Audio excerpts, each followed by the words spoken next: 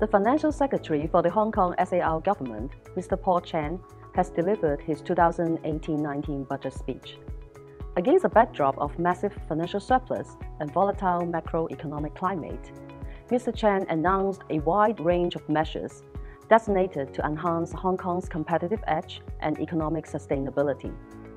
It also addressed a number of calls from the broader community.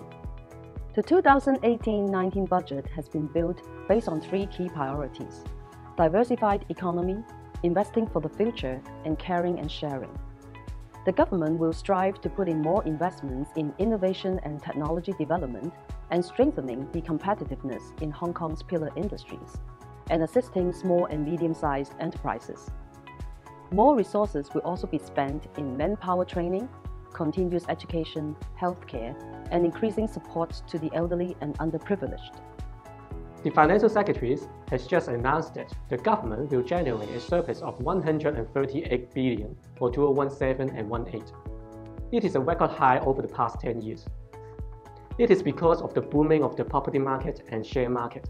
The revenue from land sales may reach the level of 117 billion, which is 60% more than the original estimate. Regarding the stamp duty revenue, it has been increased by 40 billion compared with the original estimate. But the government should still stay alert because the revenue from land sales and stamp duties has contributed more than 40% of the total revenue. Those revenues are easily affected by the worldwide economy, so it is better for the government to conduct some kind of consultations on how to broaden its tax base so as to ensure that we have enough recurring revenue to finance the increasing expenditure. On the individual side, the ceiling for 2017 and 18 salary tax refund will be raised from 20,000 to 30,000. A number of personal allowances and deductions will be increased for 2018 and 19. That includes basics and additional child allowances, dependent parent or grandparent allowances, additional dependent parent or grandparent allowance, the ceiling for elderly residential care expenses. Additionally, a new personal disability allowance of 75,000 will be introduced. The 2018 and 19 progressive rate calculations will also be updated with an additional tax band, and each tax band will be increased to 50,000. Taxpayers who are on progressive rates will be expected to pay less tax. Irrespective, this year's budget is prepared on the usual prudent and cautious approach.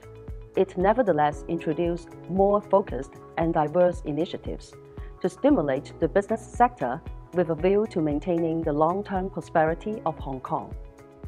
More importantly, it shows the government's willingness to make use of the substantial accumulated surplus in a wiser and more generous way in order to benefit people at different classes.